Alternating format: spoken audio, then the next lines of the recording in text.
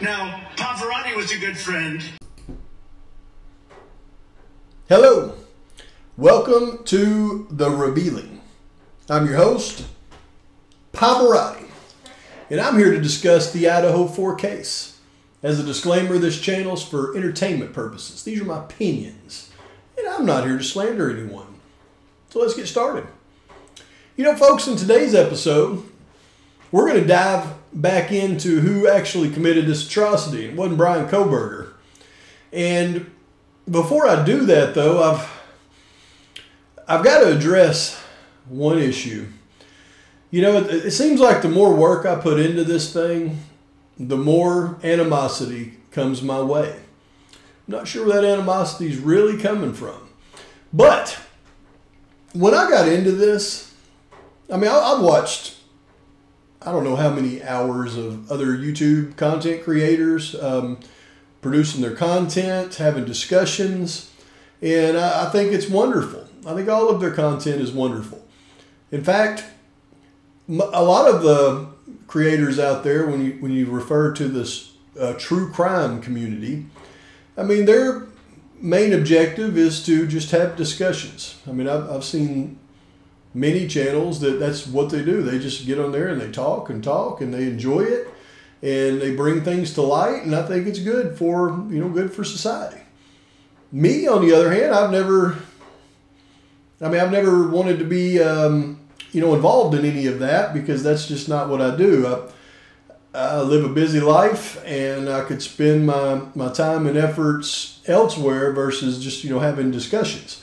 So when I got into this, it was because I was serious about wanting to shed a light on what's really going on. And then the more I got into it, the more I realized the light that was being shed was not even the right light. That something else completely different happened in this case. And so I dug deeper and deeper and deeper and deeper until I started to uncover some real things. And I'm not sure how other people have blinders on and spend more time trying to justify, the evidence that I've uncovered as not being correct than, putting time and effort into uncovering their own things. But, that's just the way this thing rolls. So, in this episode, though, I'm going to open some eyes. We're back into that investigation into who really committed the atrocity on King Road. And folks, I've been holding off for a while. I've had a lot of information on this case, but I wanted to go in a different direction there until we got past this change of venue hearing. And now I'm going to go right back into the other direction, which is the investigation into this case. And I would recommend watching this video to the very end, because I'm going to open your eyes on some things in this case. And I hope I don't hurt other people's feelings when I do, because when you attack my credibility in my investigation, and then I show you facts, you probably aren't going to feel as good about your opinions there. But let's get into it, because there's certain facts in this case that we cannot deny. I mean, there's limited information out there for us to be able to investigate, but there's some information that's out there for everybody to see, and just for some reason we look at it in the wrong way and we come to the wrong conclusions. So let's revisit some of that evidence that's out there, and let's talk about how it actually fits into this case, shall we? Now, I can't be the only one who thinks it's odd that on October 21st, 2022, a hardened criminal is released from the Latah County Jail on a furlough to visit a sick relative, and doesn't return after going to his house, and becomes a fugitive of justice. And he's not arrested again until November 22nd, 2022 in Spokane, Washington.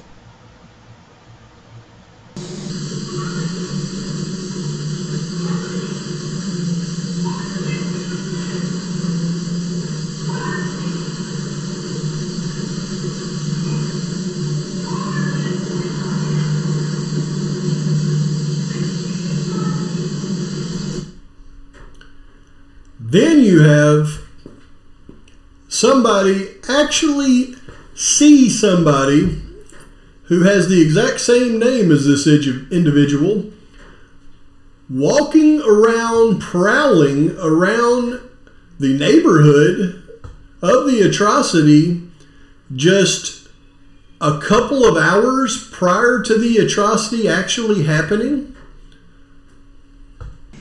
Now, this is only 45 minutes prior to the atrocity, about an hour and 45 minutes after somebody seen the prowler and called him out by name. So we can easily assume this is that same prowler. And he is now heading towards the King Road residence at the proper time that somebody involved in this would be heading towards the King Road residence. And I want you to notice his hat, his jacket, his pants, and his shoes as he smokes that cigarette. And am I the only one who notices just 30 minutes after the atrocity that a gentleman appears to the right of your screen smoking that same cigarette with the same walk, looks like the same hat, but now has on different shoes. He has on white tennis shoes. He has on, looks like khaki colored pants and a different jacket, but the same hat, stands the same way, smoking the same cigarette, and now he is contacting his ride to come and get him. He's just changed his clothes for some reason. And then the person that he's contacting to pick him up, you'll notice here in just a minute, is going to drive up and pick him up. And then we have to take a close look at the vehicle that is used to pick him up, because it will tell another story that I think we all should pick up on. Now watch this vehicle as it turns sideways. Color is going to be hard to figure out, although it looks to me like that could absolutely be red. But what kind of vehicle is this? It's a hatchback. Huh. What is this vehicle? Now here is Google Maps during the time of the atrocity showing this vehicle parked right in front of that same assailant's house. Looks pretty similar to me. How about you? Now we got to look at this vehicle that we all know was captured at that same trash can about midnight, a few hours before we seen the prowler walking around. And Jeff H. did a great video where he identified this as a 2018 BMW X6. Now, I've made the case that this is actually a 2022 BMW X6, but I can see the differences in the vehicle that would make somebody assume it was that earlier year model. Because when you put a 2022 next to the vehicle in the picture, you can see that that more pronounced fin behind the right front wheel doesn't match up to the 2022 model of the BMW X6 unless you do this. You would have to compare it to the exclusive 2022 X6 Model M, which is 600 horsepower and very hard to find. But you can see the much more pronounced wheel fin behind the right wheel that matches perfectly to the X6 shown in the video. But why would I go to this exclusive Model M? Because here is the VIN number from the BMW X6 2022 model that was confiscated during the arrest of the 28-member Aryan family who was taken down later in December and January of 2023. And when you look at this VIN number, there are 5 letters that determine the style and model of this vehicle. You'll see those right here. The O in front of the first C represents the exclusive Model M. Here you can see we have a list of all of the Aryan family members that were taken down in December of 2022 and January of 2023. Now let me show you how you reduce a list of perpetrators in a case. You'll see I've got a couple of them circled. You got Mr. Eric Smith, 52, and Yehoshua Kilp, 37. And you'll notice they're both incarcerated in the Washington State Prison. So I would assume these are the shot callers in the prison that were directing this organization, because they're already in prison. But you can see over here, and I've put 2024 for some reason. Again, it should be 2022. But you'll notice in red, I've got it 12/14/2022 it should be, in Pierce County. That's all red. That shows the perpetrators that were arrested in Pierce County on December 14th. And you'll see I've got red lines along with red underlines going to those individuals. We've got Jesse James Bailey, Thomas Carver, and then down here we've got an odd one, Michael Slocum of Arizona. And then over here you got William Tripp, Anthony Escoto, and Anna Sarnes. Okay, those are all the ones taken down December 14th in Pierce County. And then on December 9th, 5 days prior to that, in Mason County, you'll notice I've got it in blue, and that's what the blue arrows represent. You got Bryson Gill of Arizona. You've got Michael Warren of Washington. And then you've got Michael Slocum of Arizona and Isaac Cervantes of Arizona. Now you'll notice as we're whittling this list down, everybody on this list except for Isaac Cervantes, Michael Slocum, and Bryson Gill are all in Washington. They all live in Washington. Those are the only 3 that reside in Arizona. Now you'll see I've got Michael Slocum underlined twice in blue and in red. That's because he was not only indicted in Mason County, he was also indicted on the same day in 5 days later in Pierce County, which that is an oddity in this. He's the only one that shows up in, 2 different indictments. And he was actually indicted in Pierce County on the same day, 12/9, not 12/14. So he's doubling on the counties on the same day. So I don't know how you're indicted for different crimes on the same day in 2 different counties. Again, that one is an oddity. Now, Michael Warren over here, who was with Michael Slocum, Isaac Cervantes, and Bryson Gill during their indictment on 12/9 in Mason County. But you see, he's the only one whose age just seems a little too high to be involved in the actual crime itself. He's 63. The other 3 are 44, 24, and 30. So you want to know how we whittle down a list of potential perpetrators? Well, that's the first step in it, okay? But I'm going to show you another step. Okay, so here's the December 9th, 2022 indictment in Mason County of Bryson Gill, Michael Slocum, Michael Warren, and Isaac Cervantes. Again, Michael Warren is the only one that's not from Arizona, and he's the only one whose age doesn't fit the perpetrator profile. He's 63. We've got on December 14th in Pierce County, we got Thomas Carver, Anthony Escoto, and William Tripp, along with December 14th in Pierce County, same day, Jesse James Bailey, Thomas Carver, and Anna Sarnes. Okay, now what's strange about all of these arrests is this one right here. The Gill, Slocum, Warren, and Cervantes, because in their possession was a 2022 BMW X6 Model M. That was confiscated by law enforcement.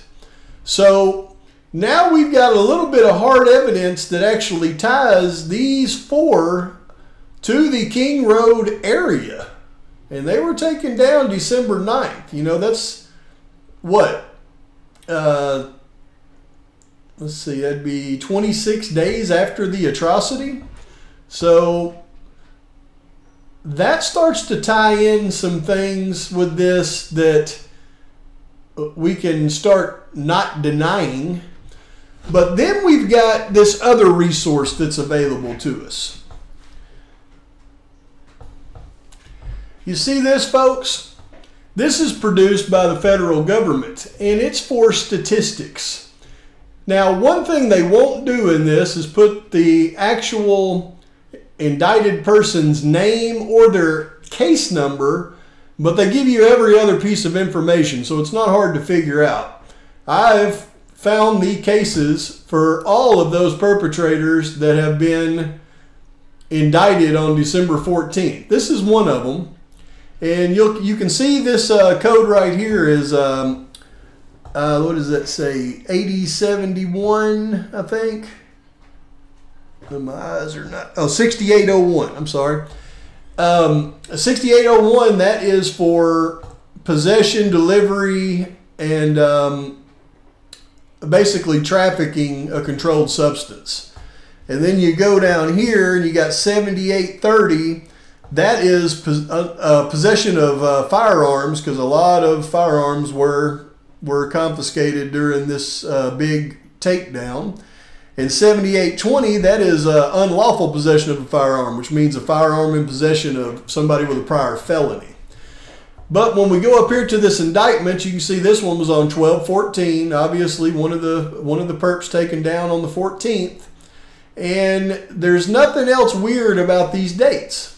So his fugitive end date was actually, May 10th of 2023. So there's nothing odd. But then we go to this one right here. Oops.